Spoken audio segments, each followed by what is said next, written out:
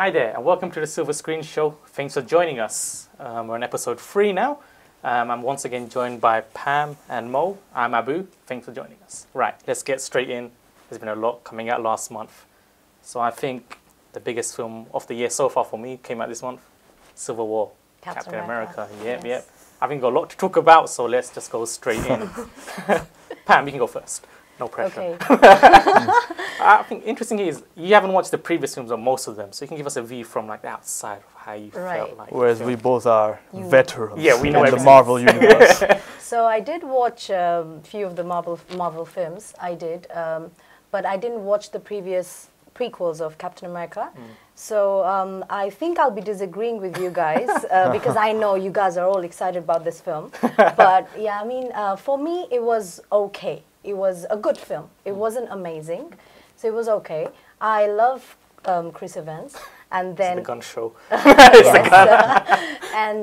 Yeah, I mean, I liked his role a lot. I liked how they brought in all the superheroes together in one film, and I loved how, like, you know, they team up against each other, Iron Man and Captain America, and you know how one of them support the government and the other one doesn't, and how the drift between them causes them to tear apart. And I think it was a good film. The concept was really good, but I felt it was a bit too long. I guess you guys will agree with that. Yeah. So yeah, I think that's what I felt. Like it could have been shorter, the film.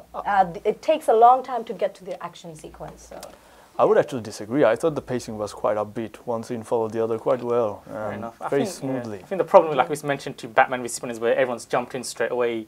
There's no storyline building, but why they're hating each other, why they're fighting each other. Yeah. Whereas in this one, I would say the storyline did take a bit long to kick in. The first hour was a bit slow until the NATO attack happens. Yes. I think that could have been cut out 10, 15 minutes. I know. But once it kicks off, it's like, just like... Yeah, once it kicks off. It's amazing. I think it's like, you know, I've been waiting for this for a long time. I think that airport scene pretty much, you know, was the best thing I've probably ever seen in an action film. I'm gonna go that high. I think I'm gonna again disagree. I'm gonna say that action scene was completely disposable, and you could have done away with it. It's hear me out. Yeah. It is for the fans, and it is a fan service, giving such an exciting and really funny action sequence with Ant-Man suddenly becoming big and all sorts of different tactics they're doing to get one another. Yeah. But you have to also agree that the whole sequence was without any commitment. You knew no one was going to get hurt. Everyone was playing with each other.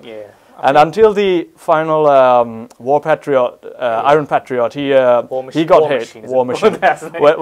They changed their names so often. Yeah. Until he got hit, everyone was like, yeah, we're playing. When he got hit, it was like, oops, sorry, I didn't mean to do it. I think that's what works in this one is the fact, the airport scene we all know is just a bit of laugh. They're not really fighting to kill each other. That's true, yeah. But the final scene, I think, where it's Iron Man versus Bucky, and that is intense. That is like, you know, they literally can tell they want to do, you know, hurt each other seriously, which is a nice contrast because the airport scene, like you said, it's a bit of fun. Everyone's saying one-liners, cameos, jokes. You know, one thing that stuck out to me is why didn't they just destroy that jet that they were trying to go to?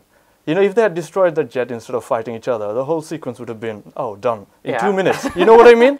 They could have just gone and destroyed the jet. I think scene done. 1 minute. What I didn't like about the film, I think is the villain. I think he's a bit too weak. Yeah, I thought the villain was a little bit pointless. I think they could have got rid of that villain in general. I could have made it work without him. I know, yeah. Like his plan required a lot of like coincidence. Like I'm gonna hope Iron Man follows them to the island. Yeah. I'm gonna hope, you know, all these things to come together. Yeah. For a super villain and a mastermind, it was a really weirdly and weakly planned master plan. I mean, and it was a bit different in the sense that he knew I can't fight them. I'm gonna break them apart from inside, which is a nice concept. But I think they could have made it. They could have made it better. Iron Man and Captain had enough going on to run that on their own without the villain. I think he could have been cut out. To be honest, the whole villain was quite redundant.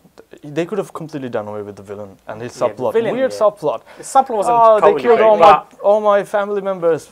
Yeah. I think we could have one word though about the new guys, Spider-Man and Black Panther. What I like about Black Panther is he's like, I don't give a, you know, attitude. Basically, the scene with Hawkeye is like, hey, my name's Hawkeye. I don't know if you met. He's like, I don't care. Bang. It's just like, it's refreshing to see a character who isn't just all the jokes and one-liners. He was like totally different character to see. And I think that is a nice change from the general Marvel heroes. You know, Iron Man. You know, if you had Age of Ultron, they're all in their house having a dinner party, you know, drinking cocktails and chilling. Like this, Black Panther's like totally not that. He's like, you know, he killed my dad. I'm gonna just go tear everyone down and attack. Yeah. So And how good was his whole makeup and suit? It was amazing, right? The whole attire was amazing. He moves a lot considering he's covered in metal. I'm going to say it's very flexible. Is that really metal? It's vibranium apparently. It's the whole suit's I apparently think that the metal. fabric is made of vibranium, so it is still some kind of cloth to some extent. So we're really totally geeking out here. Yeah, I yeah. know. Save me from the Right. geeky convo. Right. Yeah. Let's just bring this to an end. My free word review. I loved it. I'm going to say worth the hype. Well, But I'm a proper Marvel fanboy, so that's probably Yeah. skewed a bit. So, well, to be honest, I should qualify what I say because I thought the whole movie was very well executed. Like I said, the pacing was upbeat. I really enjoyed the final fight. Yes. You could feel the emotional punch yeah, it's like, coming through, and overall the film delivered in what it intended to do, which is entertainment. Yeah. Right. But nevertheless, Room for improvement, the things we discussed, I thought they brought down the film to a good level from a level of greatness, and so I'm gonna say good, but disposable. Fair enough, fair enough. We're all entitled Yeah. to our So opinion. yeah, so I'll be like partially agreeing with you and not agreeing with you at all because it's Off my show. overhyped yet Yeah. average. Fair enough. But I think from your angle, like you said, you haven't seen all of them, so you kind of need to know. That's a good point. Yeah. You kind of need to know the kind of lore. need to relate to who's the who, previous like, ones. you know, Yes. which, like In the order Winter to Soldier, if you appreciate. don't see the previous one, you won't really Yeah. know why Captain America has True. that bond and Yeah. stuff.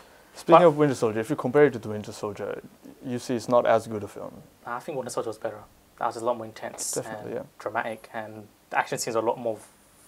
That's what I'm Right. looking for, visceral. But yeah, moving on from one comic book One show. Marvel to another. Yeah, right. So moving on, X-Men Apocalypse. You saw this yesterday, so it's Yes. fresh in your mind. Yes, Let's we hear it. both saw it yesterday. Oh, you both saw it. Yes, yes. Right, guys. So you got a lot to say, hopefully. So let's You Abdul. go first. I mean, I thought the film is a tough one because I was really expecting I had high expectations going to the More film, than Civil War. even more than Civil War because I love the Bryan Singer previous films. Yeah. All the films except for number 3, which everyone hates, is I think they're 3 sucks amazing. so bad that and you have to.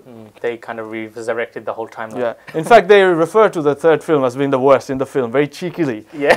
they pull in Star Wars reference and they say Yeah. third one is always the worst. Yeah. That was really clever. But yeah, I mean, X-Men films are the ones that really kick-started the movie films universe in this 2000, recent I genre. think. Yeah. Yeah, Yes, the first one was 2000, and I think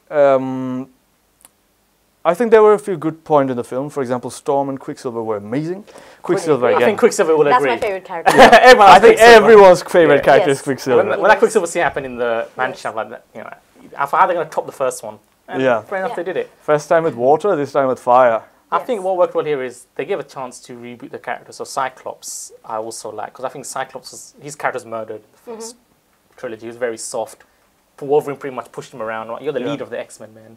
Don't be so weak. But now, they're given a chance to bring all these characters in. I think it's entertaining.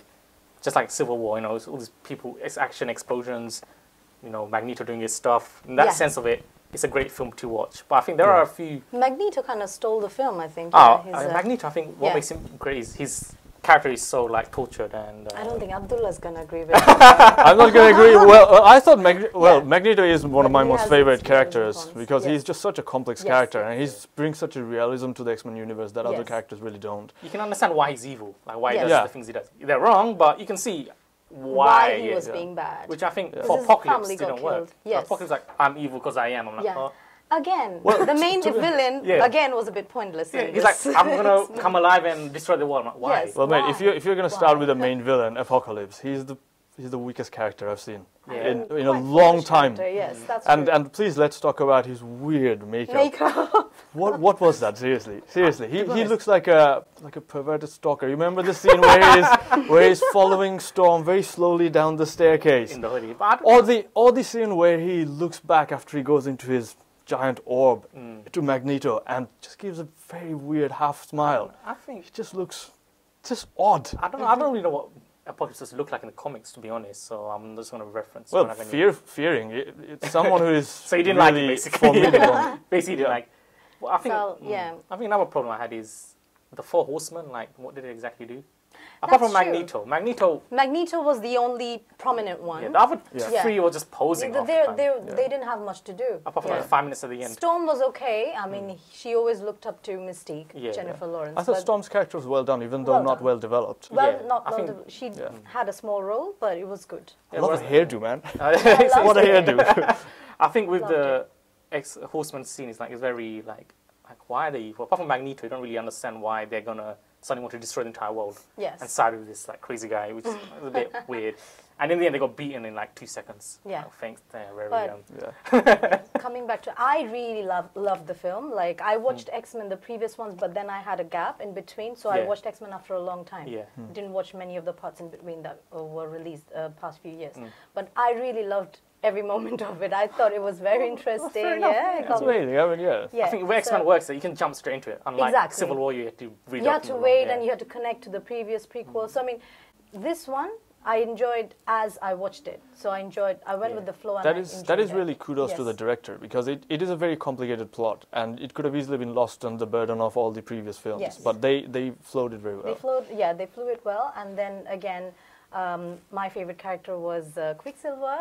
Yes, so I also liked Nightcrawler. Yeah, Nightcrawler was pretty cool. I love the makeup. He was very cool and young, wasn't he? He was nice. He was young. And it was nice comic relief as well. Yes. Yeah. So what I would have liked to see is like when they all went to the mall.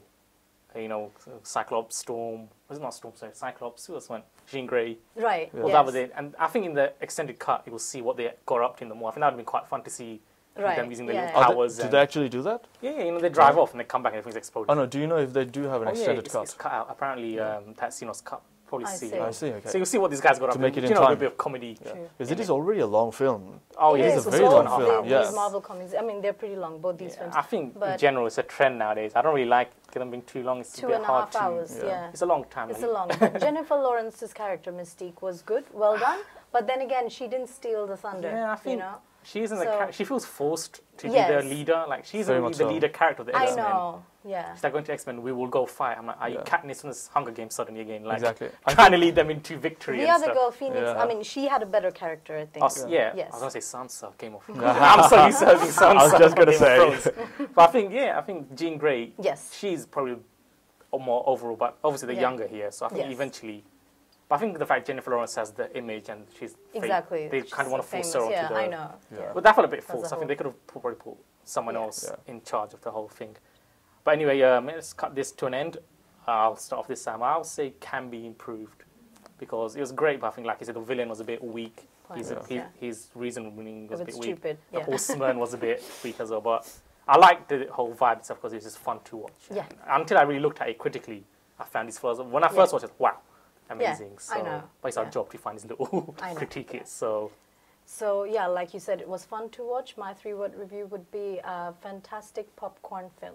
Yeah, it's just a popcorn film. You can just watch it. You can just have your popcorn and just enjoy. Sit back and watch it. Exactly. Yeah. Well, for me, I would say that the film was really weighed down by its own importance.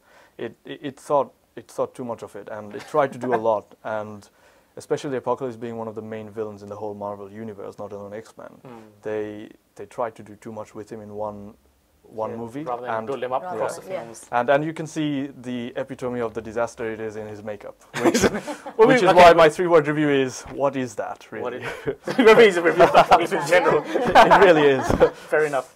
He doesn't like Apocalypse, basically. We get it. Apocalypse is one of my favorite characters from the movie universe, but it is what it is. Right. Final review of the month. Something to differ. Two superhero films. Bad Neighbors 2. I loved it. Oh. So this is your usual Seth kind of film. If you watch, it's a sequel. So I've not actually seen the first one. I think you have. Yes, I did. Yeah. So what do you say? How would you compare it? So the first one was about a boys' fraternity, and this one was about girl sorority. So wow, they really mixed it up there. Creative. A lot of creative humor influences. And the comic timing and the comedy is pretty much the same as it's the your usual one. Seth Rogen. We're not going to go into detail of what they talk about, but if you know Seth Rogen, you know the type of jokes they have in there. So I mean, the comedy timings and everything, they kind of match the previous one, but then again, like it's different because this one is like Zac Efron, his character Teddy, he's in between. Like having midlife crisis. Yeah, he hasn't reached well, that yet. quarter-life crisis, you have to say. Crisis. So he's not because in the first one he was termed to be a youngster. Yeah. So in here, like the youngsters are not calling him a youngster anymore. They're calling him a granddad so and they're stuff. like, so he's between the two generations, so old people and young people. Yeah, they're not old. So he tries to So this whole comedy is about how he was supporting the young people at the beginning, and then he switches side, to feel young again, and then he switches side, goes to the old people, and how the whole fight and everything happens between two generations, like same kind of comedy. Things we experience a lot in our lives. Yeah, so I think what I liked about the film is Teddy's character arc, because in the beginning he's clearly resenting that he's all his mates have grown up and they're doing their own things, they're doing their own and he feels things. lost. Yeah, and he's very like in the grown up world, he's very lost, but eventually sees character development because becomes an adult and try and live on his own. Yes. And that was kind of nice. That was nice. Among all his comedy and all his humor. I know it had a good storyline behind it. Yeah, I think that watching him develop as a character was pretty fulfilling to see among all the things. But Abdul, got anything to? I mean, I thought it was a really well executed film. This film wasn't really going for too much. It knew what its audience was like. Yeah, exactly. It was well played. It was very playful. It was light-hearted. The jokes, even though were slapstick, and they're sometimes very difficult to pull off slapstick jokes, they were well on the point. I think one joke that really got me laughing is the one where he's teaching Teddy how to cook Seth Rogen, and he's like, "We boil the egg and it becomes hard." And then he's like, "Why does it become hard for?" And he's like, "I don't know." Then Teddy's like, "But you boil pasta and that goes soft." And they're both like, Even I'm like, important questions of life. Why does pasta go soft? I know.